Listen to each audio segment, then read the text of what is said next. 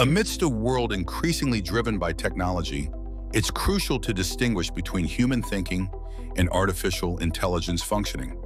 Unlike the intricate thought processes of the human brain, AI doesn't think in the way we do, it predicts.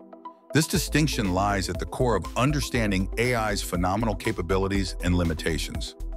Developed through complex algorithms and vast amounts of data, AI analyzes patterns to forecast outcomes. Its prowess comes from analyzing inputs and calculating probabilities, learning from each encounter. However, it lacks consciousness, emotions, or genuine understanding.